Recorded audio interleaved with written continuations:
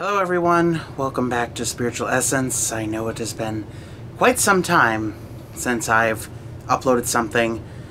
I do apologize. I have my moments where I'm inspired to create many videos, and then there are times when I am inspired to create no videos.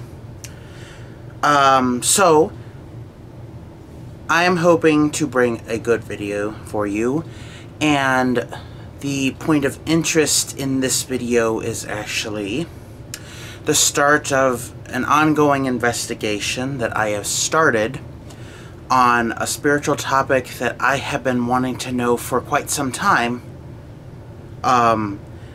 Deep diving into the mysteries about the One.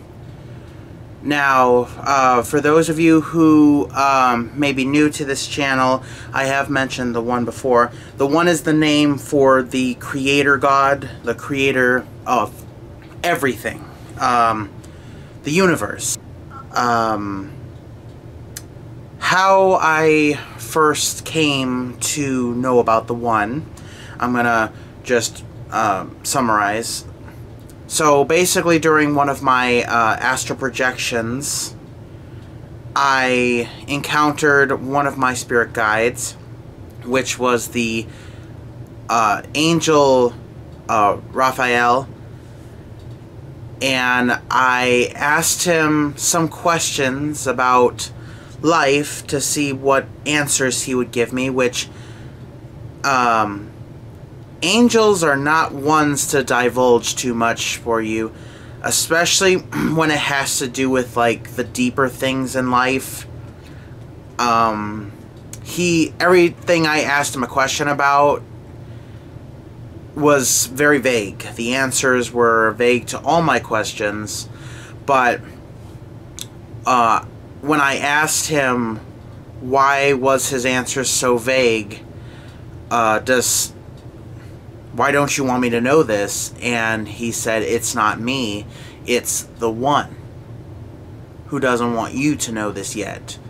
You're not ready. And I said, the One, is the One the God of creation, the supreme creator? And he said yes.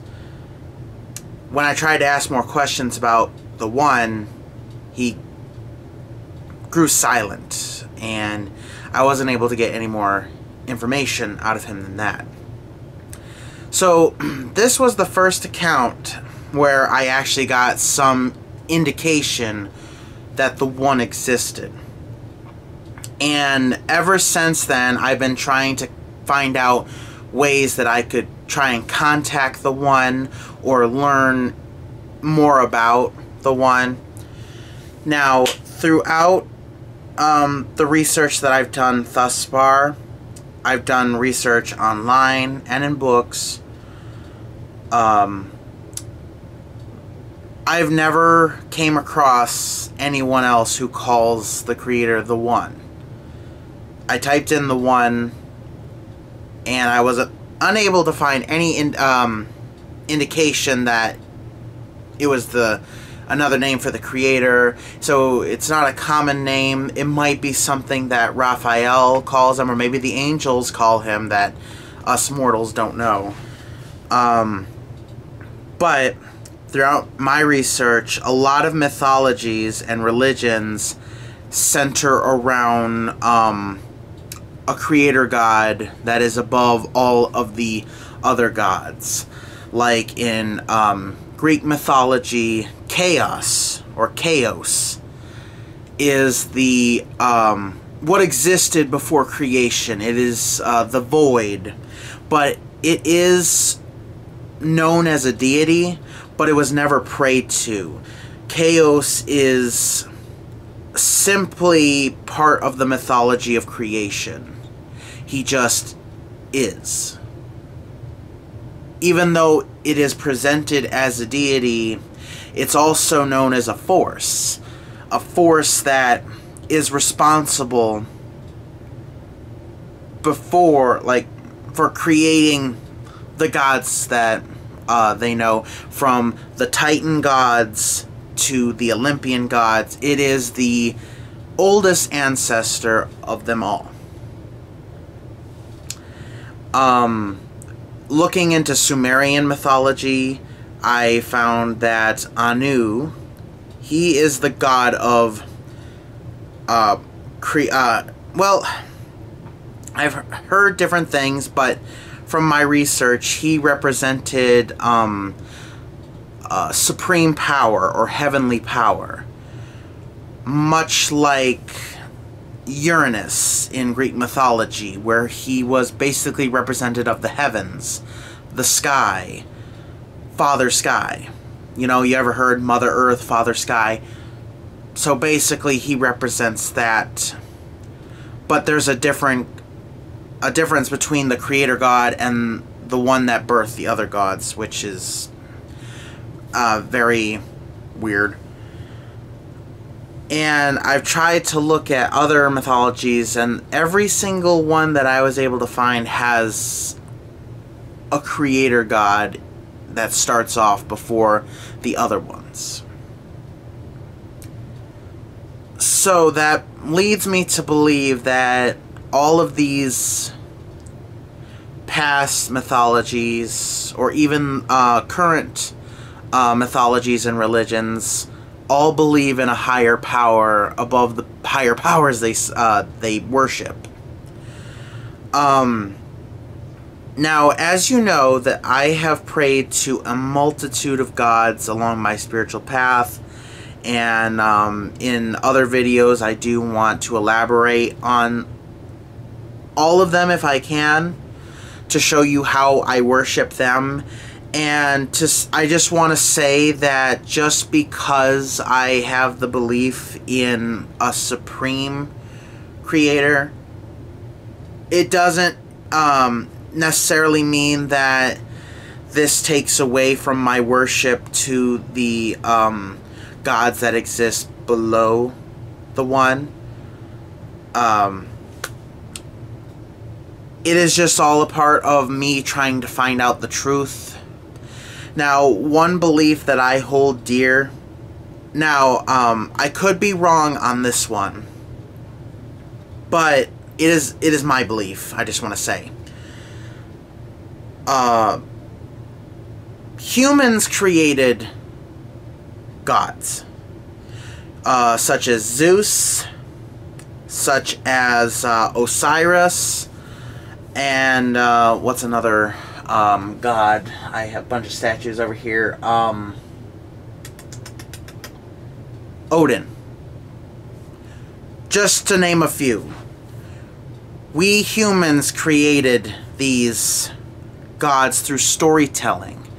And storytelling led to the actual belief and worship of these truly fictional beings, but because of the prayers and the worship and the energy devoted to these mythical beings by humans, we were able to give life to them. We were able to breathe life into them. However, the one was not created by us. The one existed before us. Now, maybe the versions that we know of that I named earlier in the video, those are versions that were created by us. I even have another name for the one in the gods that I have created, and the god's name is Dea. And in the drawing depicted of him, he is this black mass of stars and planets, and he's got many arms, and he is a representative of all that is, all that was, and all that will be. Now, I have no idea if the one was created by anything. In my mind, it isn't so that this force, this being, could just be. Something has to create something. But I know for sure in my heart that we did not create the one. I could name a few theories about what I think the one is or where it came from, but I'm not going to do that, at least not right now. I don't want to get too off topic. But that is the belief.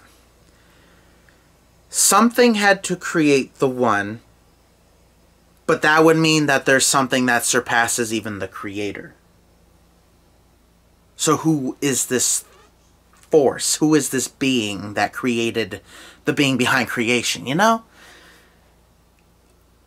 Now, some things that are obvious about the one, and a lot of the stuff that I believe about the one is not based on any evidence that I have, because this is a very unique situation. I do not possess the ability to even get physical evidence from this. There is no address to go see the one at. And some people who have been astral projectors professionally, and by what I mean by that is people who have astral projected many times before and have had far more vibrant experiences than even myself. Because sometimes a lot of my astral projections are vague.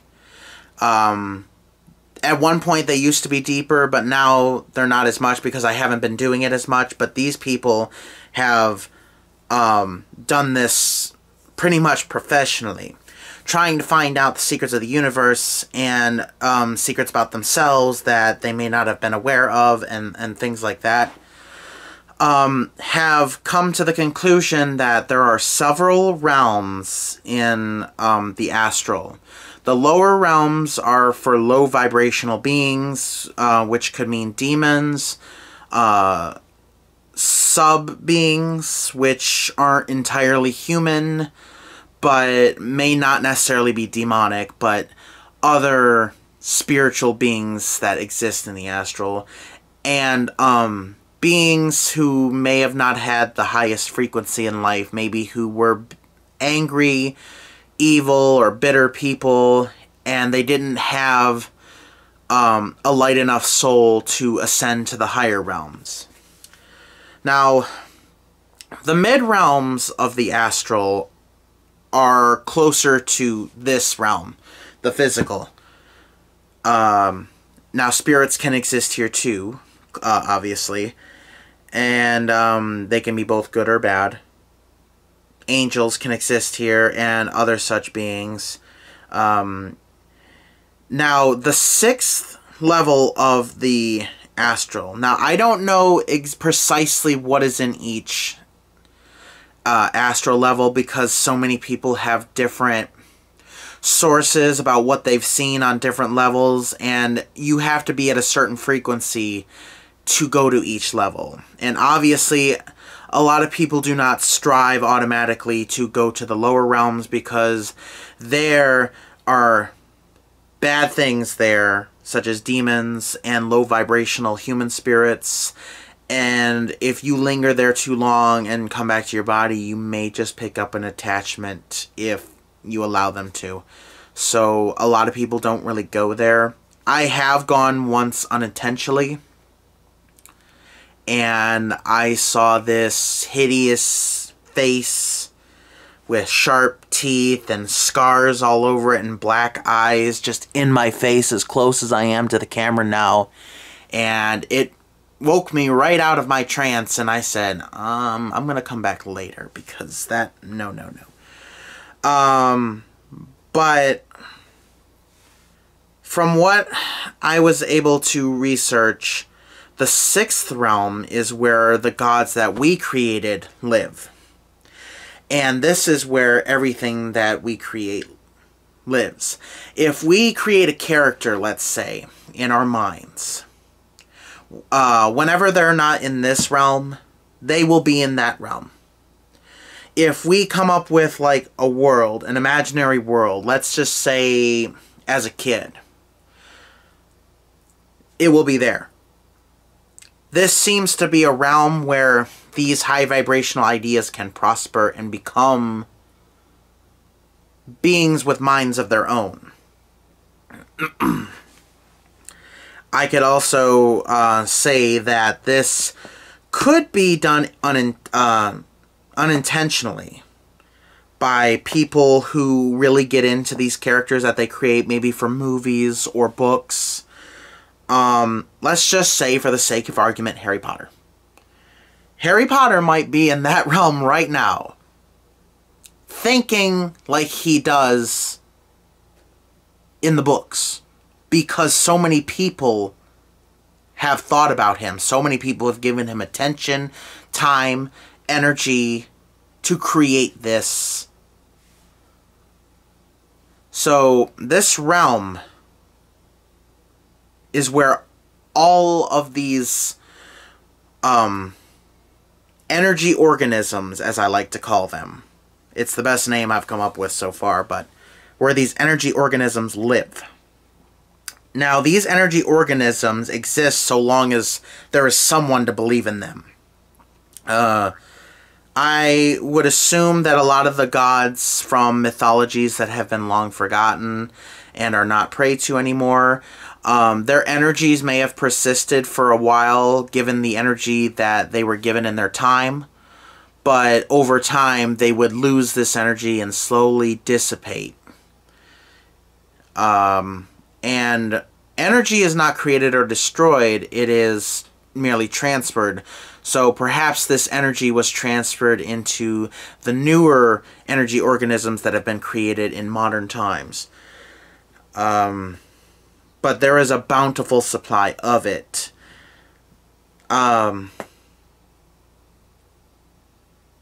So this sixth one seems to be the highest one that average human souls can reach. The seventh level of the astral seems to be the location where the one exists. And the only things that exist on here besides the one is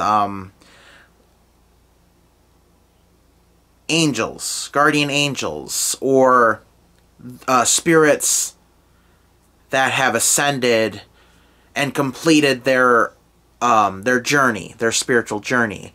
Because that is the point of reincarnation, to go through life and learn lessons, do things right, do things wrong, learn from these mistakes, and continue on until we can become balanced souls enough to reach the one, and therefore, from what I hear, become angels ourselves to assist others in their journey until everyone has completed their journey.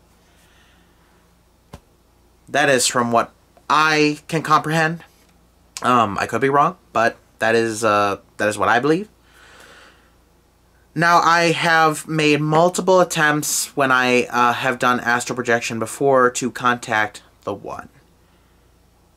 And I have been unsuccessful up until the last attempt that I had made.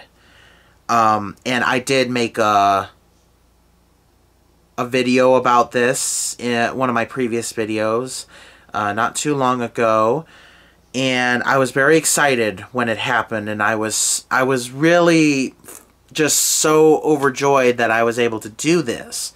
And I came straight to YouTube and I wrote down my experience, and I wrote it down so that I could tell you word for word, detail for detail, without anything being forgotten.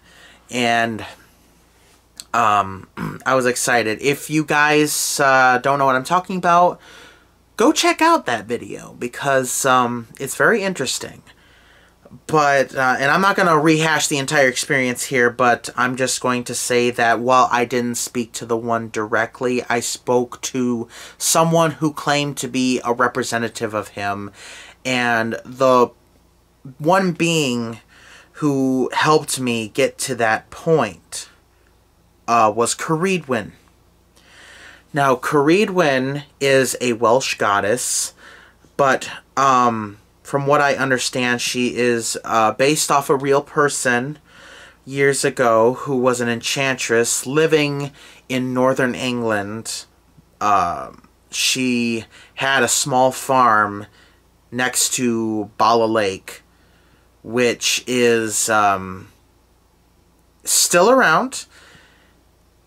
A lot of people go hiking there, from what I understand. And one day I do hope to go to see, even though her home is long gone, and as for her burial spot, I have no idea where her family rests.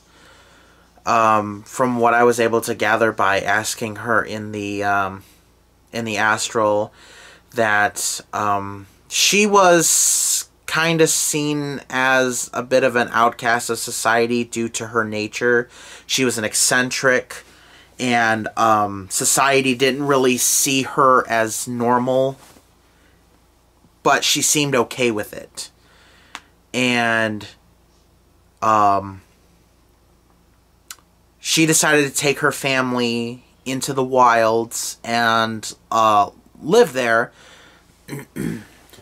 When I went to visit her in the astral, I saw Bala Lake, and it was this huge lake surrounded by a bunch of trees. Her homestead was interesting. It wasn't at all what I expected. I expected to see, like, maybe a decent-sized shack for her and her family, but what I saw was completely different. It was like a tiny hut, and the roof was like built into the ground. There was like sod covering the roof and a hill. So it was one of those underground homes, kind of, that was built into like almost like a man-made hill. But it hardly seemed small enough to even fit her family.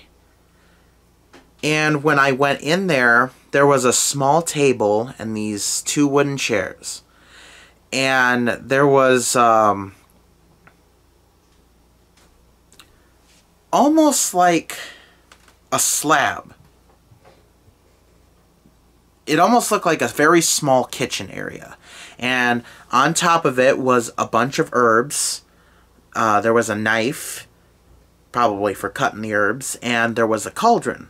And this cauldron had a very familiar symbol on it, and it was a symbol of Awen.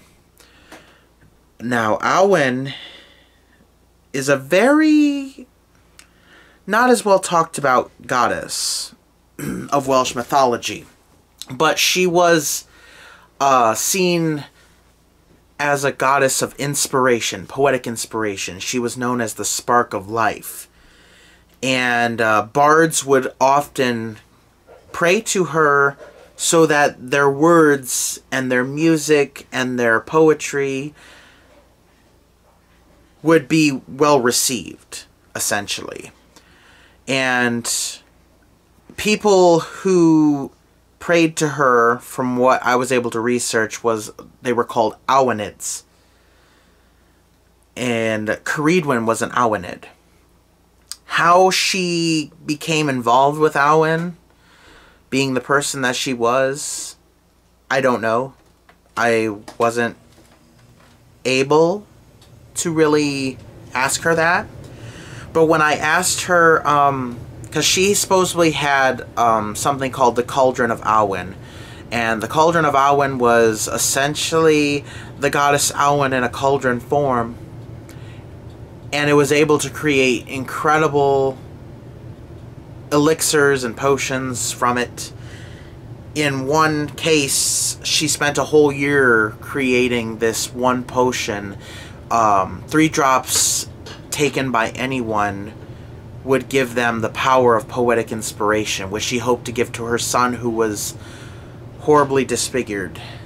So, to make up for his lack of looks, she decided to give him this gift of poetic inspiration.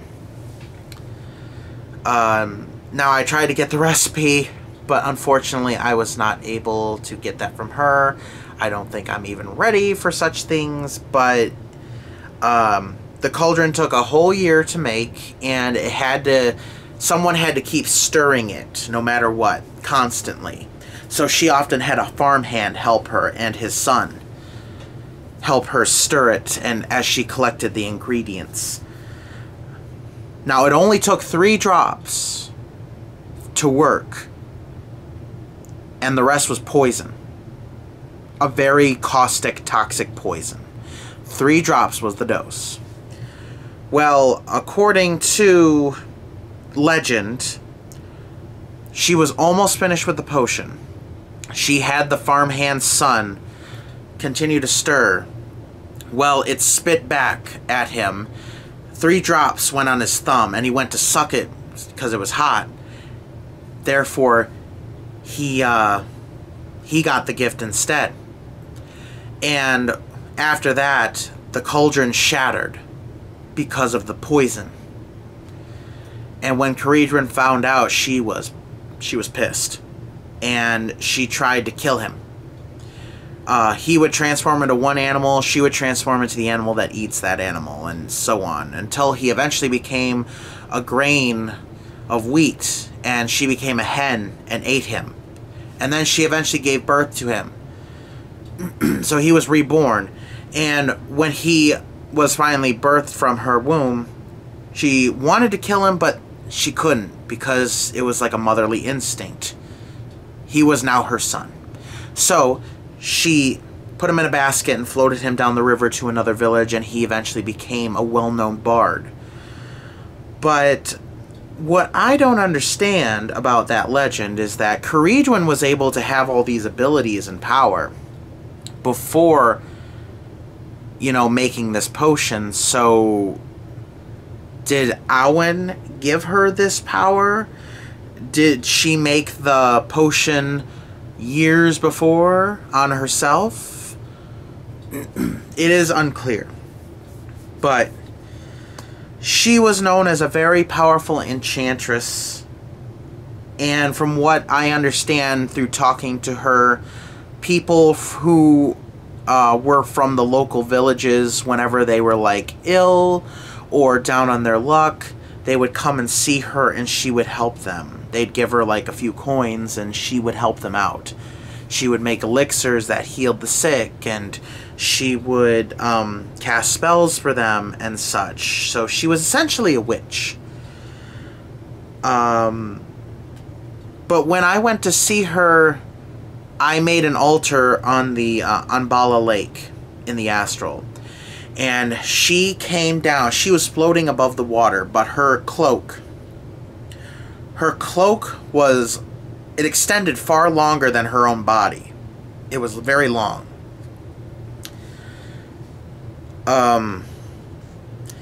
In her hand, she had this ball of energy, and it had the symbol of Awen.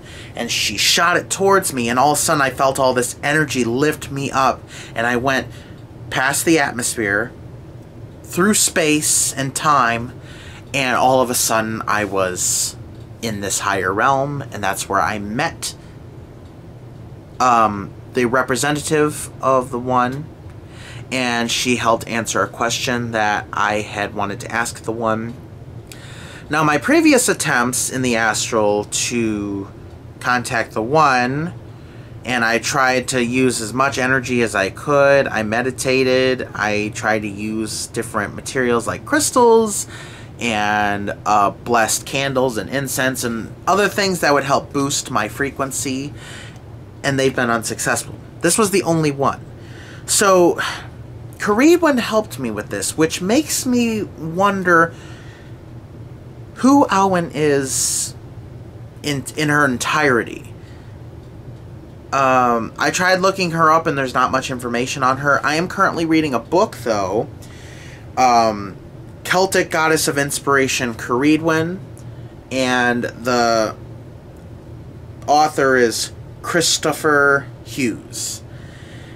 I'm not done reading it yet. Obviously, to see the bookmark. I'm not too far into it, but it's good so far. And this person, Christopher Hughes, he goes into detail about the origins of her and who Awen is and how she related to the bards of the time, and when did people lose their belief in her throughout the time. The one thing I will say about this book so far is that it's very wordy, and the guy, he likes to use the big words. and it's easy to lose focus and all that, but it is good information. It is relevant information, and I stopped reading it a few weeks ago, but I do plan on reading it again because it is an interesting book so far, and I do want to learn about Cerridwen and Awen, and frankly, I'm not sure if any of the books behind me have any other indications about Cerridwen or Awen, but I tried looking them up on Google. I can't find that much detail about them, especially Awen. And Cerridwen, it's mostly legend. Every article that I read perceives her as a legend, that she didn't exist. Well, I feel that she did exist at one point. Her name may have not even been Cerridwen. It may have been a different name. But I do believe that Cerridwen, the goddess, was based off a real person. A person with great power who had a connection to higher powers. I do believe she was something called a sage. And that's going to come up a lot when I discuss my investigation with you guys, so I want you to know exactly what I mean when I call someone a sage. A sage is a person who was born with innate spiritual knowledge more than the average person, and may even have legends surrounding them about powers and gifts that were beyond human control.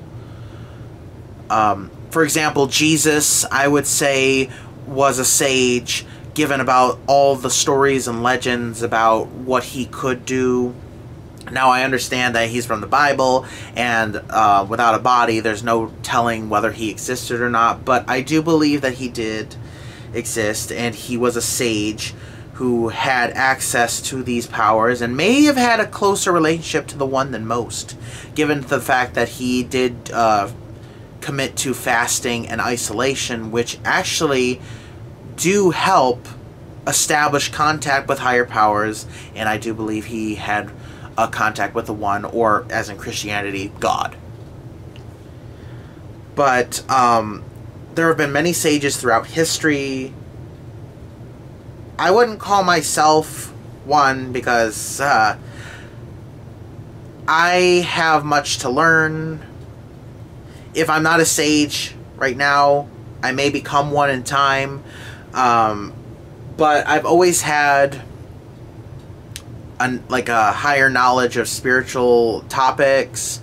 When I started magic, I took to it very easily and right away. And while most people who started it around me were so nervous and were scared to do it, I jumped right in and I had no issues, and I kept learning.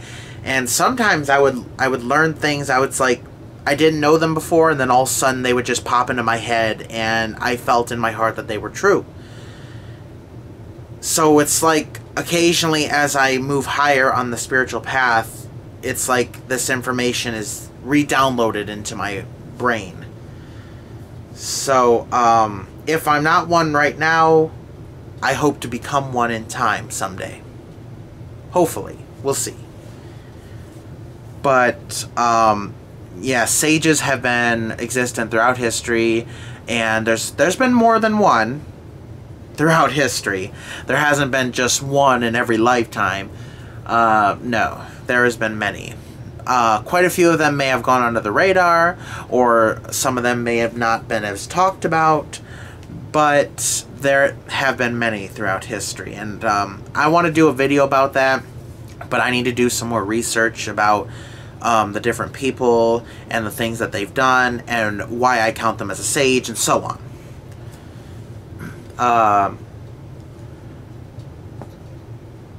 But I just wanted to give you guys in detail about the start of my investigation. Who is the one?